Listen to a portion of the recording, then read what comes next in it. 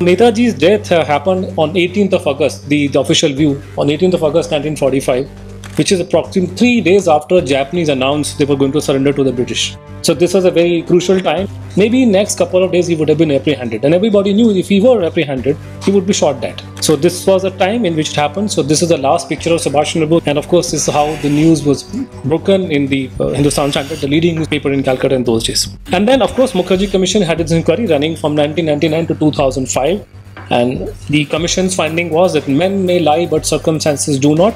And he found out the Justice Manoj Kumar Mukherjee, who was the chairman of this Commission of Inquiry, very honorable, honest judge of the Supreme Court, and all the circumstantial evidence was going against the plain guy story. And this is what he found out and he wrote in his report, that the entire make-believe story of the air crash, Netaji's death therein and his commission, was engineered by the Japanese army authorities to save Subhash Bose's life, because they were his benefactor at the end of the day.